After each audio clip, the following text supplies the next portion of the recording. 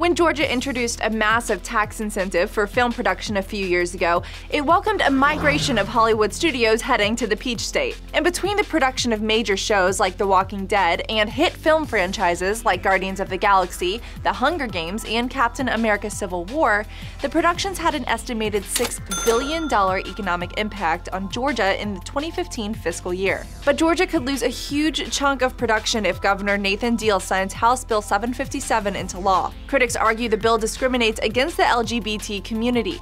It states religious officials shall not be required to perform marriage ceremonies in violation of their legal right to free exercise of religion. Disney, which is currently filming Guardians of the Galaxy 2 at Georgia's Pinewood studios, is threatening to stop film production in the state if the law passes. The threat of a boycott comes after an official from the Motion Picture Association of America said this. And as many of you know, as a result of that, the entertainment industry has a huge economic footprint in the state of Georgia. Join us as we urge TV and film studios, directors and producers to commit to locating no further productions in the state of Georgia if this bill becomes law. The NFL has also knocked the bill, saying Atlanta's hopes of hosting the Super Bowl might be in jeopardy if the state and local laws do not align with the NFL's inclusive practices. The major Atlanta professional sports teams, as well as over 480 businesses, including Atlanta-based companies like Coca-Cola and Delta, have also come out against the bill.